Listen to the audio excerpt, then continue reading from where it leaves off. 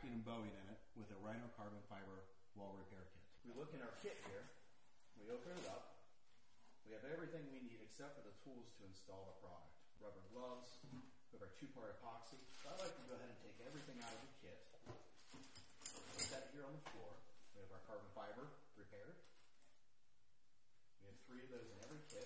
So every kit comes with everything you need to do 3 full repairs. You have the brackets, hardware with the brackets, and you have your instructions. Instructions are nice and easy to read, and I highly suggest you look through the instructions completely before starting the project. Because you have to remove all the paint off the wall, and you want to make sure you're locating these properly. What I like to do is use your mortar joints here. You have one here and one here, and use that as a guideline to keep it nice and straight. So we've located our first strap here. We've grinded the wall.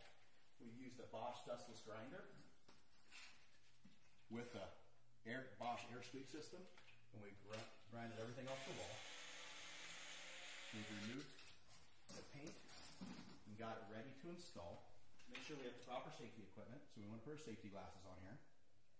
We want to check the wall for any caulking. As walls start to bow, sometimes people repair them as they paint them with a little bit of caulking because it's a small crack. It's very important that we take that out. If we don't take that out, it allows the wall to move backwards. It'll never come any further, but it will go backwards. With these cracks that we have are small enough that we don't need to do any mortar repair. But if they're much bigger than this, we'd actually want to take that mortar joint out with a dustless tuck pointer. You can rent all these from Home Depot or Lowe's. And then what we're going to do is before we put our carbon fiber up, we'll apply a little extra epoxy here because we have really small cracks to make sure those cracks are filled and they're not going to move backwards. First, start with our top bracket.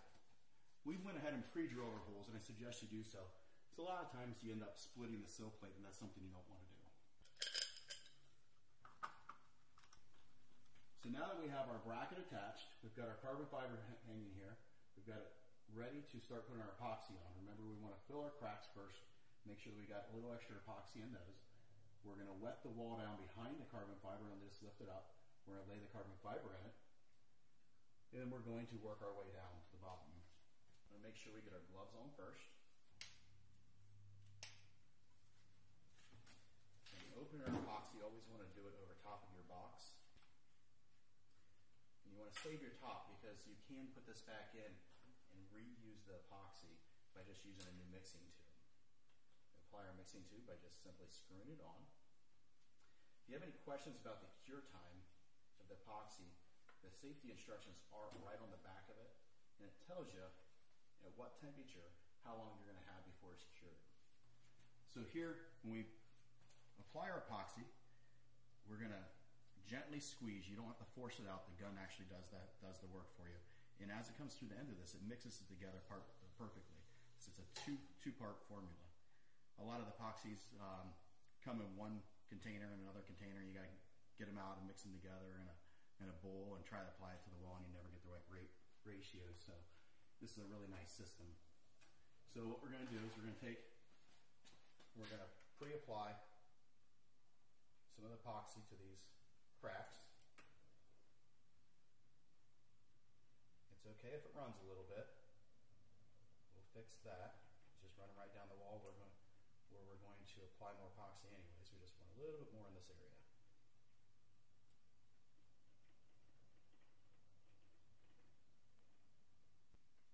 Now that we have that done, we're going to come down the wall in a back and forth motion right over top the block and underneath the carbon fiber where it's going to be placed.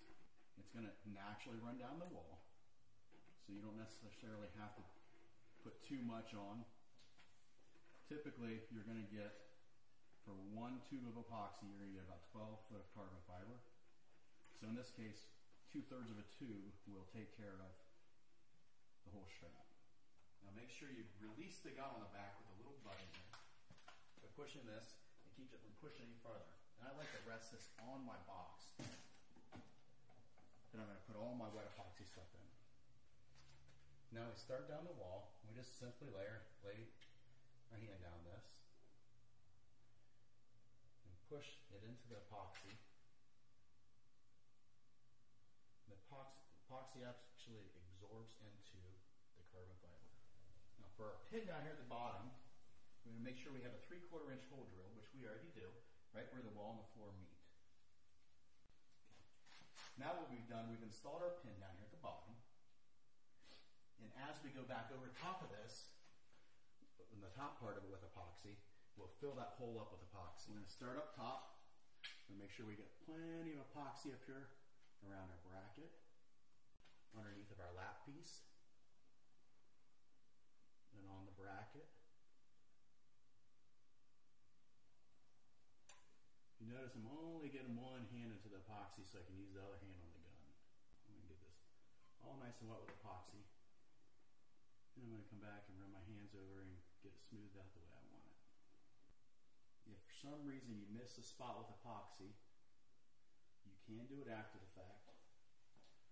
Or if you have a piece that you cut too short, or two scrap pieces, you're able to overlap them just by making sure they overlap by 3 inches. It's the same strength as a full piece.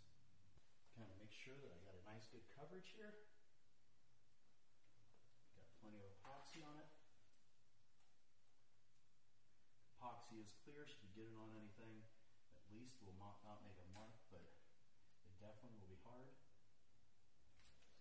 You can see we've just about completely completed our carbon fiber repair here. And the wall is now stronger than if you had a steel beam against it. When a concrete wall first breaks, it breaks at 550 psi. This takes it to over 50,000 psi that it takes to break it. At that point, it literally would rip the wall in half.